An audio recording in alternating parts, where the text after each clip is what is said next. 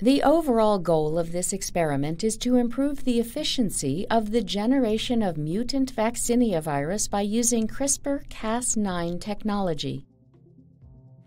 This method can help to create new Vaccinia virus vectors for biological research and medical research, in particular for gene therapy and vaccination.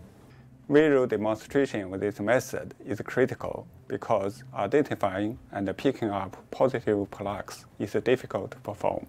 The main advantage of this technique is that it dramatically improves the efficiency in making a mutant Vaccinia virus.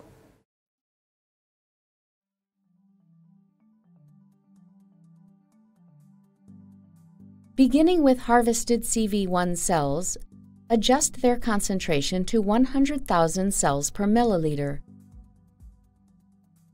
Then, seed 2 milliliters of the suspension into each well of a 6-well plate for transfection.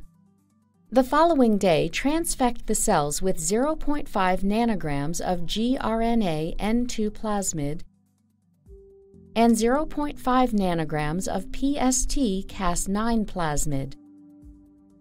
Then incubate them for 24 hours. 24 hours later, replace the medium.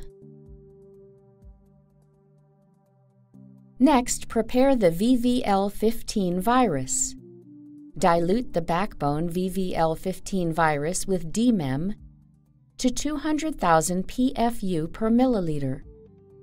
Then add 100 microliters of the diluted virus into each well of the transfected CV1 cell.